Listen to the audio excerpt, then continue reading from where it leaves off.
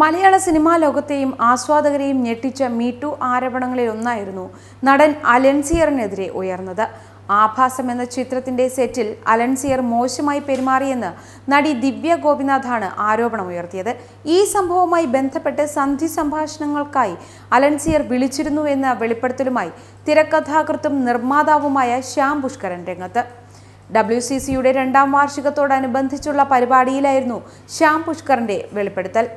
WCCയുമായി അടുത്ത ബന്ധം പുലർത്തുന്ന ശ്യാം പുഷ്കറിനെയും കൂട്ടുകാരെയും പ്രശ്നം ഒത്തുതീർക്കാനാണ് അലൻസിയർ വിളിച്ചത്.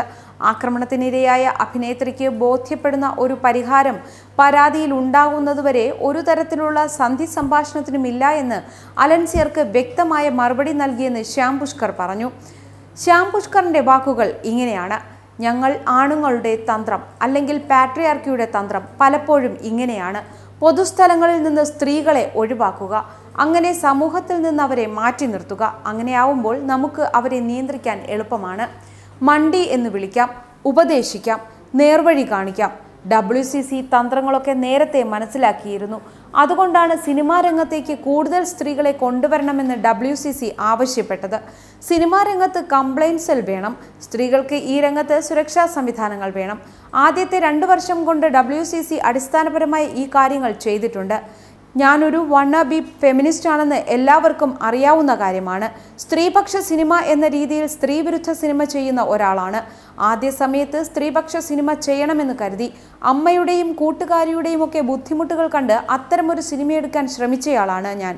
പക്ഷേ പുരുഷ മേധാവിത്വം ഉള്ളിൽ ഒളിഞ്ഞിരിക്കുന്നത് കൊണ്ട് സ്ത്രീവിരുദ്ധതയാണ് പുറത്തു വരിക.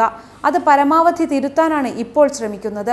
WCC പാട്രിയാർക്കിയെ ഭയപ്പെട്ടുകൊണ്ടിരിക്കുന്ന എന്നെപ്പോലെയുള്ള പുരുഷന്മാർക്ക് ധൈര്യം തരുന്നുണ്ട്. അതാണ് അവരോടൊപ്പം നിൽക്കാൻ എനിക്ക് കഴിയുന്നത്. ഒരു കാര്യം കൂടി പറഞ്ഞ് എൻ്റെ വാക്കുകൾ അവസാനിപ്പിക്കുകയാണ്.